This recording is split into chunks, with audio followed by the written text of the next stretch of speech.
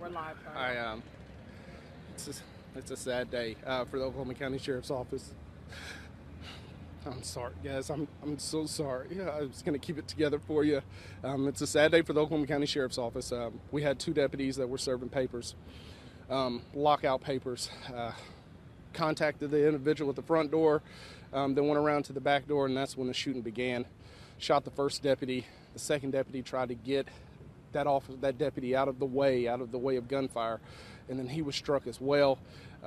They were both rushed to the hospital, as you can imagine. After that, the suspect, took off eastbound.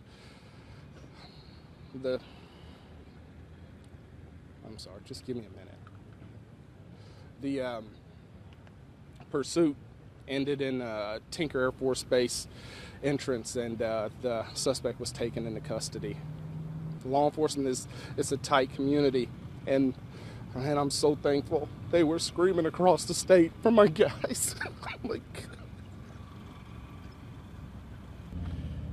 Several deputies were serving lockout papers, very routine.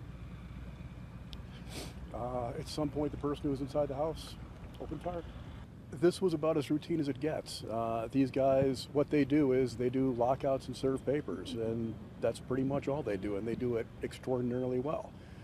These deputies are very well trained. This is the thing that they do 8, 10, 12 hours per day, every single day.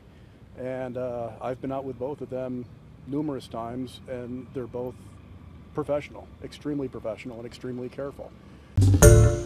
Hi everyone, George Stephanopoulos here. Thanks for checking out the ABC News YouTube channel. If you'd like to get more videos, show highlights, and watch live event coverage, click on the right over here to subscribe to our channel, and don't forget to download the ABC News app for breaking news alerts. Thanks for watching.